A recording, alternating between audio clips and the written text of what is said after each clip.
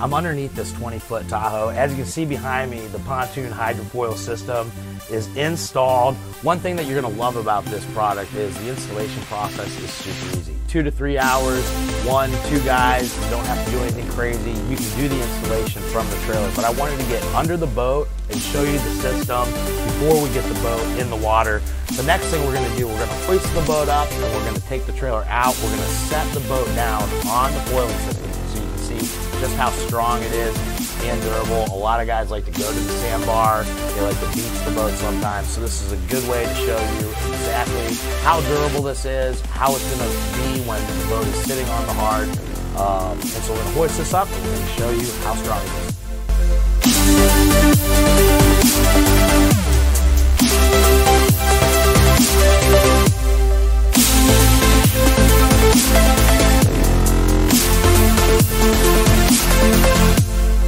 Production. This was my first one, right?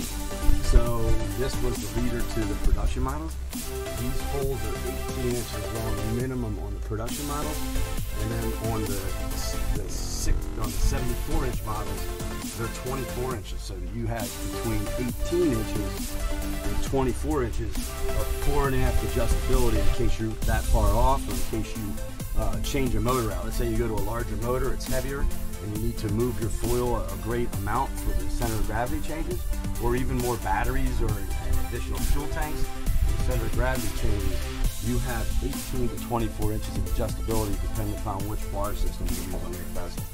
This is a piece of the hydrofoil system Mike just showed me.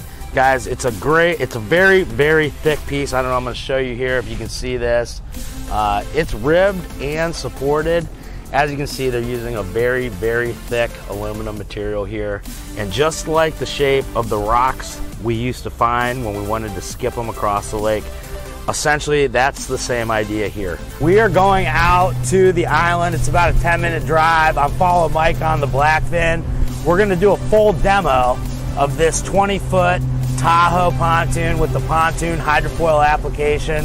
Guys, we're running a 75 Evinrude E-Tech. It's a 2-stroke. It's a customers with 90 horsepower motors, 60 horsepower motors, 50 horsepower motors, and they're just not getting the speed they want. We've even had customers call us with 150 tri-tunes that they just upgraded, that just aren't getting the speed performance they want, so they want to upgrade to tri-tunes with bigger motors.